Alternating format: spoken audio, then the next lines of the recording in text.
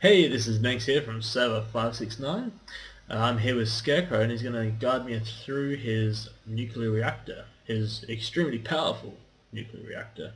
Scarecrow, where were we up to last time in your last video? In the last video I had it so every time I attached a glass fibre cable to the nuclear reactor it just sizzled straight away and disappeared. I found a way around that and I'll show you that in a second. Before we go there, can you just show us the voltage reading on that cable? Yeah, I'll just crank up the reactors. Awesome. Power! Yeah, so that's how much uranium's inside of it. It's a fair bit. It can be more powerful, but the beauty of this reactor is that it stays under 400 degrees Celsius, or whatever it's measured in. Voltage output is 1800 each. Pretty darn impressive. Yeah, that just proves that the glass fibre cables can carry a lot more than what's specified in the wiki. I've got two running parallel, so it's even higher. I've got this one running at 3,600 EU per tick, or over 20 ticks. Huge amounts of power. And the way that I was able to do this is by running a parallel system like this. Yeah, so those ones on the left, that's the transformers? Yeah, the transformers all in parallel, run parallel into the MFSUs, and then they're parallel again out into wherever I want it.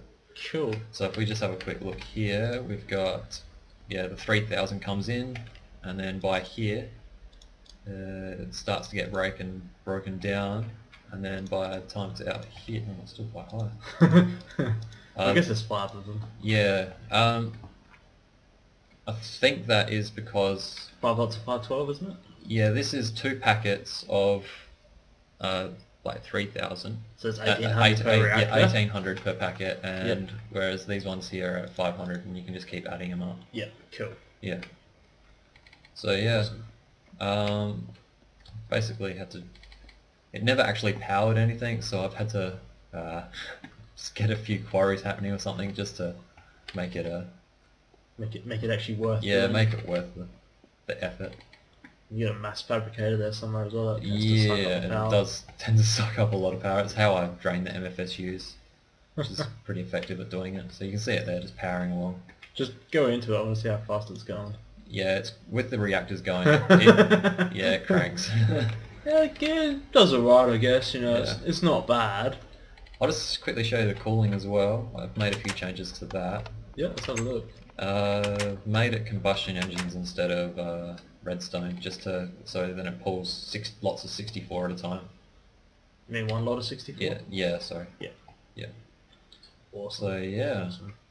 So make sure that the system is definitely always cool. Yeah, if without ice it would go up in 7 seconds, I think it's rated up. 7 seconds, oh, okay. But yeah.